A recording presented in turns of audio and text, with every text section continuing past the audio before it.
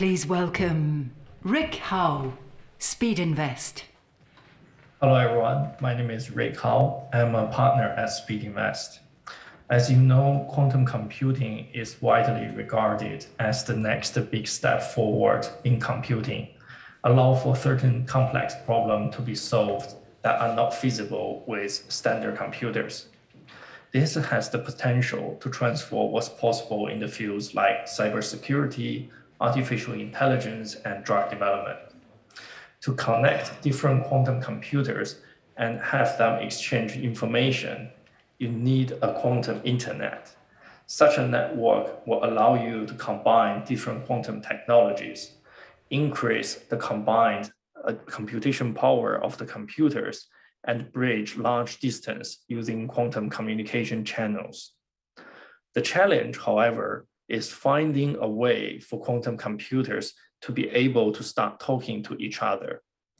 QphoX was started by 3 research scientists at TU Delft, is to exactly tackle this problem. They developed the Quantum Modem, a breakthrough device that allows quantum computers to talk to one another by unlocking the potential of the quantum internet. Now I will leave Simon, Rob, and Fred to give you more introduction of QphoX. Thank you. Breaking the wall of scalable quantum computing. Simon Gröblacher, QphoX. Many of you have heard of quantum computing. Some of you might have even pitched ideas of how to build a useful quantum computer. However, the fact is, there's no quantum computer to date doing any computation faster than a classical computer. Why is it? Why is it so hard to build a useful quantum computer? Well, the main challenge is scaling, building a big enough machine that can actually tackle some of the really challenging problems that we can't do with classical computation. At QphoX, we have the idea how to solve this. We are building what we call a quantum modem that will allow quantum computers to scale. In classical computing, parallelization is one of the most useful concepts. So essentially, all of your cell phones, your laptops, they all have multi-core processors. At the same time, if we take this to an extreme, if we connect millions of CPUs together, we can really tackle some of the most challenging problems using supercomputers. For quantum computation, we will need something similar. We will need to connect small-scale, high-quality quantum computers into a smaller network so they can really parallel process and tackle some of the challenges that we face, that we want to solve with quantum computers. And at QphoX, this is exactly what we built. We built the system that will connect these quantum computers together. This is why we call it a quantum modem. To give you a little bit more detail on how this works, so essentially what we do is inside the quantum computer, so these are 2 quantum computers, inside the quantum computer, we convert the quantum information into an optical signal that we can then route out in a standard optical fiber, so we can transmit it at room temperature and in principle over large distances. And this will then allow to connect many of these computers together into a bigger system that will allow for, in principle, universal quantum computation. We can take this even a step further. We can not only connect the same kind of quantum computers together, but we can take different companies, different hardware, different implementations to connect into a quantum network. They all operate then at the same network frequency that we provide, and we essentially therefore build kind of the backbone of a quantum internet. In order to do this, we've attracted some of the most talented people that cover the fabrication, the microwave engineering, and the quantum optics that we need for building this system. We're now 15 people, and we also have an amazing advisory board. For example, recent Nobel laureate Alana Space on our advisory board, Ash Fontana, and our 2 investors, Christoph Jurczak and Rick Howe. Together with this team, we're getting ready to build our first products. We're doing this in a 2-staged approach. So first of all, we build an optical qubit readout system that will allow us to circumvent some of the main challenges of building a quantum computer today. This is simply heat load and space requirements inside the quantum computer. So we'll be able to build a machine beyond 1,000 qubits, essentially, an individual machine. And then once we can convert quantum states, we will then be able to connect the quantum computers together and build a scalable platform that will allow for universal quantum processing. Now, I would really love to tell you more about the technology, how our technology is amazing, and how we have super low noise, high bandwidth, and so on. But in the view of time, I'm unfortunately not able to do this. So I will rather tell you about the people we're talking to, the potential clients and customers that we're working with. So mostly currently in the superconducting quantum computing space, but also already talking to people that build different hardware, for example, ion-based quantum computers or neutral atoms like IonQ, Pascal, and other companies in the Quantum Internet Alliance. So these are really the target customers for our systems. Now, so far we've been fortunate and we've been relatively successful with attracting funding. We're currently raising a Series A round to really bring our products to market. So this is the time that we want to double down and build a system that we can start selling. And as you all know, the internet itself wasn't built in a day, and neither will the quantum internet. But with QphoX's technology, we'll be able to scale systems, connect them together, and really build a quantum network that will allow for universal quantum computing and enabling the quantum internet.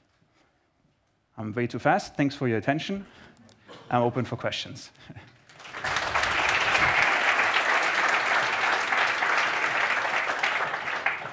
That was fast. Yeah. That was Should have gone into more details. Yeah, exactly. Quantum speed. Well, you said you didn't have the time to go into details, but I'm sure the questions will dig into these details, right? Who would like to take the first question here? Jury, or do we have somebody else in the room? Yes, Stefan, please. The microphone is coming. Thanks to you. Oh, no, Stefan was first. No? Oh, okay. Well, please, go on. So, a really amazing idea. Because quantum computers aren't yet mainstream, how are you going to sync the tech with the requirements of what's emerging? Because there's still some debate about what a quantum computer is going to be in the end. Mm-hmm. Right, so there's different implementations, different hardware that we're not clear what is going to succeed, right? We are trying to be agnostic to any type of hardware. Anything will need to be connected to a network, and we're developing technology that will allow to interface with all of them. Okay, then Stefan now. And did I get it right in your presentation that you need to build a quantum computer at 1,000 qubits first before you can prove the modem, or is it just completely irrelated, another endeavor of yours? No, this is in principle, it's irrelevant how big the computer is. We can connect any type of computer together, say 20 qubits or 1,000 qubits, it shouldn't matter. It's more about the first product, the first stage of a product will already enable computers to scale to 1,000 qubits and beyond. So a single computer. That's just interesting to not have a million, so you'd rather have like 1,000 computers with 1,000 qubits than a million with 1 qubit, right? So this is what we're trying to enable first. But we can already, in principle, connect to smaller scale computers already now and connect them together. Okay, thank you. Next question. No one in the room here, please, on the third row. Thank you very much. Maybe one more question about the technology. There's existing quantum networks, right? In the US, 20, 30, 40, 50 miles. You know, there's one in China, you know, up on the... What is the technology advantage or the performance advantage that this provides as compared to the existing ones? So the quantum networks you're talking about, that's mostly for quantum communication. So what we want to do is we want to bring quantum computation on a network. And that's the main difference. And these, eventually, they have been developing really in parallel so far, but you want to combine them eventually. So quantum communication, quantum networks at the moment are really purely for quantum key distribution. Okay, next question by Geneviève here in the first row. Thank you. Very interesting, because it's bidirectional as well. Absolutely. The data can go in both directions. Now, what's your business model? Because I can imagine that companies such as IBM would be interested in maybe buying it. Is that your out strategy, or do you want to continue on? So, really interesting question. I think we'll see what happens. I think our main focus would be to be an independent company and sell the modem as a service or as a hardware system to clients. So we don't want to focus only on a single company, because there will be multiple, I think, winners of the quantum computing space.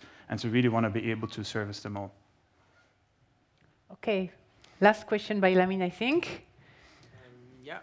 Maybe a question concerning the impact of having a modem, because everyone is struggling just with one quantum computer. Mm-hmm. So how important is it to have a modem for the success of the whole technology? What's the impact?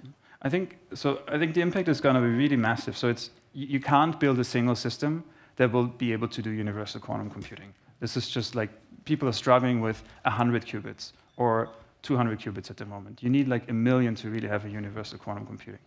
So it's really difficult to build a single machine that can house them all, that can really do the computation. So you will need some sort of like modular approach. If you look at all the roadmaps, for example, of IBM, they already see this. They're already saying like we definitely need a modular way to build a quantum computer. Okay. Thank you very much. Perfectly in time to finish this second session.